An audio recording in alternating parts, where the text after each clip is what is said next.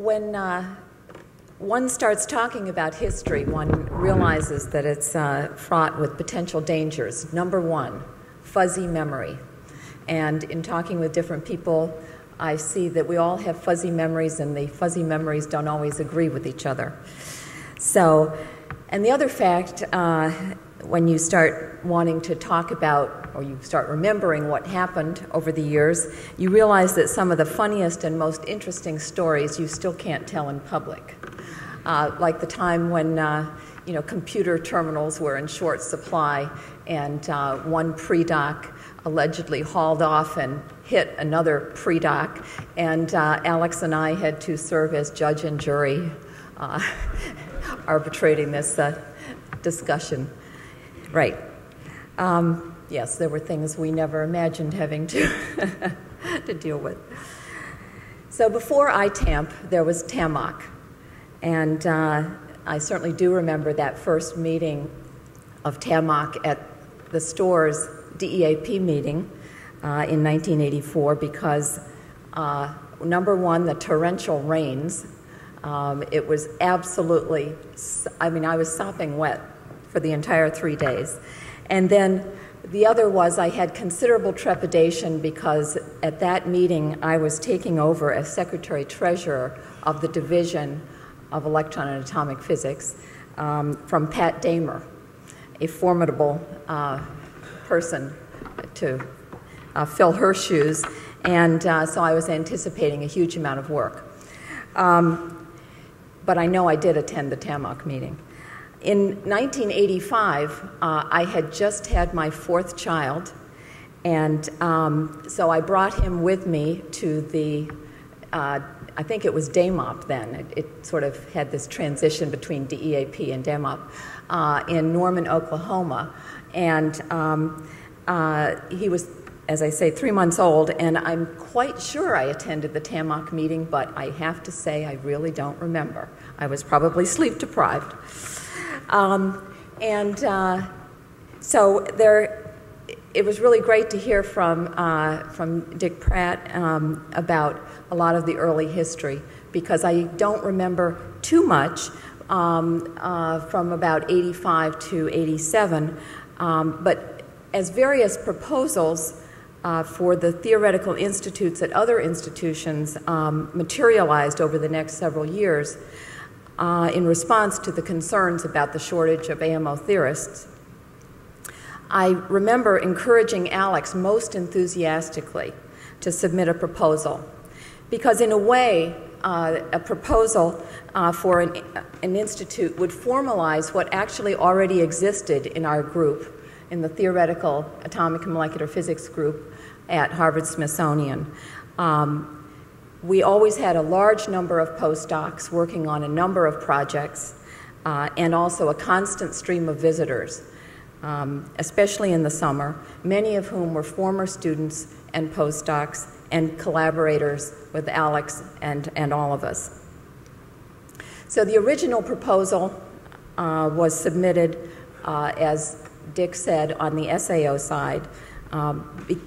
Number one, because its overhead was a lot more favorable than the Harvard side, and we knew that the program funds were limited. And also, there was some interest on the part of Erwin Shapiro, the CFA director at the time, and I don't see him in the audience, so I'm free to say it, but who I think wanted to press the point a bit that SAO, there should be some precedent established for SAO receiving NSF funds. Well, ultimately, as you've heard from Dick, there was a problem, and we had a compromise, and the final decision was to propose half of the program on the Harvard side and the other half of the program, that is funding the visitors and the postdocs, on the Smithsonian side, which was run through our Office of Fellowships and Grants and didn't carry any overhead at all. So that really helped further the program funds available from NSF. And actually, we still continue to maintain that kind of split today, always trying to minimize the amount of overhead we're paying. Now, the purposes of the Institute, as stated in the first proposal, as Dick said, we're attracting and training the highest quality graduate students in atomic and molecular theory, maintaining an active visitors program to bring people together for varying lengths of time for scientific collaborations, and establishing a strong postdoctoral fellowship program. And the proposal, as we all have heard, was funded in November 1988, and Alex served as ITAMP's director for the critical first 5 years of ITAMP's existence. And I think that really established ITAMP on such a firm footing. A prominent goal in the first proposal was to be the appointment of this senior atomic and molecular theorist to an SAO-funded position with a professorial appointment in the Harvard Physics Department, and Alex had the unenviable task of organizing and chairing the search committee for this position, not being a member of the Harvard Physics faculty. And I think that was an amazing challenge. At the time, also, there were very few AMO physicists in the Harvard Physics Department. Roy Glauber, Jerry Gabriels had only recently come, Frank Pipkin, and Tim Chupp, who was an assistant professor at the time, and Norman Ramsey had actually retired in '86. Well, we've heard that it was a lengthy process, and the first offer was declined, but the committee and Alex persisted, and I think this was really essential. And we were extremely fortunate to be able to hire Rick Heller from the University of Washington, who took over as planned as ITAMP director in the fall of '93, and immediately attracted a large number of grad students to his group from the Harvard Physics Department. And I really think there were a number of young people there thirsting for some atomic theory. So this was a wonderful event.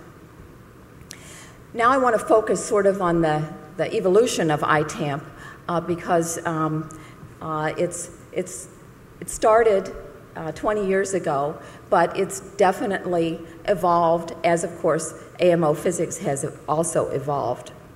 And I think its evolution has been quite remarkable, and many of its most positive aspects bear the thumbprint of its creator, Alex Delgarno.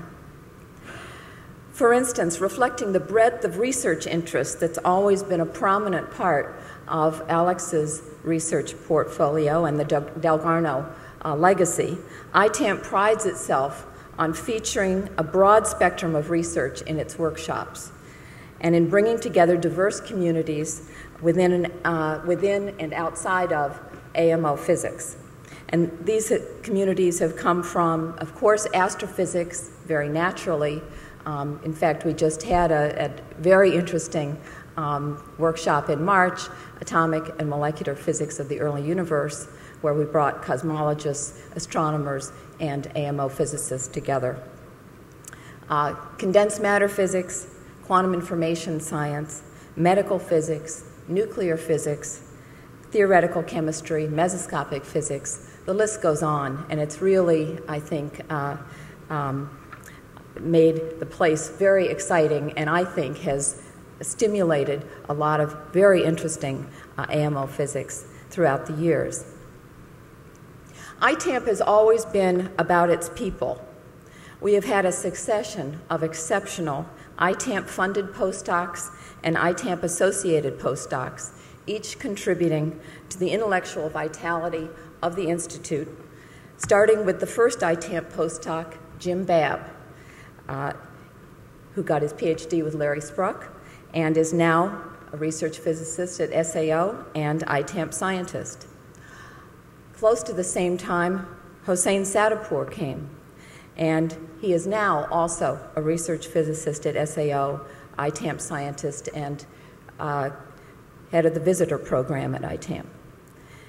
And Misha Lukin who was an ITAMP postdoc in 1998 to 2001, when he was appointed to an assistant professorship in the Harvard Physics Department, and then subsequently, 3 years later, to a tenured full professorship at Harvard. And then it was stated by Barry, I think, that he was appointed co-director. In fact, we all asked Misha to become director of ITAMP, and because I had been director long enough, and he's a very busy person, and actually he said he would do it if I would co-direct it with him. So I felt that his involvement with ITAMP was essential, and so I reluctantly agreed to stay on, but in a co-director position. Our postdocs have gone on to take research and teaching positions at outstanding institutions, both academic and national lab situations around the world.